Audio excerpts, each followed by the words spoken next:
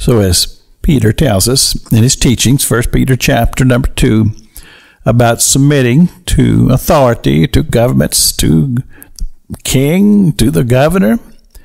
And sometimes this grates on us because we don't feel like they're right. But yet Jesus is teaching us, as Peter's relating this, that we should submit. I had an incident one time, this is years ago.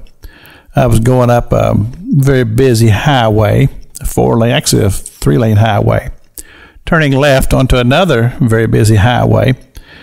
And I came out into the middle of the intersection. I'm in a van with a trailer behind me. And a police car comes up to the turn lane, turning right, which would be in front of me. And it came up, and I'm already in the intersection. And so the police car comes up, and instead of waiting or just going on and taking the right turn, and I motioned to him to go ahead, and refused to do so.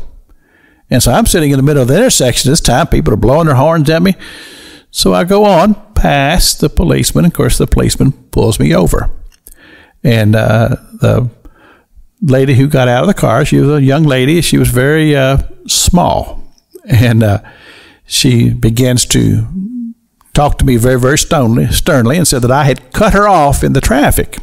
And well, you can imagine I didn't agree with that, but perhaps maybe I did. And she just kept on. And she's just lecturing me. And I could tell that she was trying to get a rise out of me. What she was wanting to do, she wanted me to react to her so she would have an opportunity to demonstrate her authority. But I refused to participate. And every word that she said, I would say, yes, ma'am. Yes, ma'am. Yes, ma'am. Yes, ma'am. And it just went on and on and on. You see, the thing is that by just not playing the game, I diffused the situation. And finally, she gave up and gave me a warning and went on her way.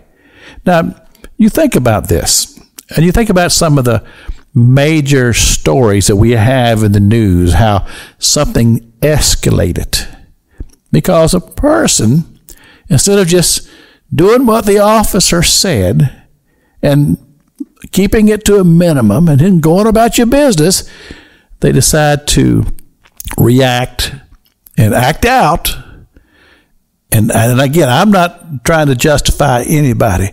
I'm just simply saying that when Jesus talks to us and Peter talks to us about just submitting to the authority and just live peaceably and have some self-discipline so that situations don't become escalated and we don't have it blowing out of proportion, but just trying to minimize the situation so that this too will pass and it doesn't become something that follows you for the rest of your life. But again, that goes back to a very important word here. That's just discipline and being in control. It's Pastor Jack King with the gospel on the radio broadcast.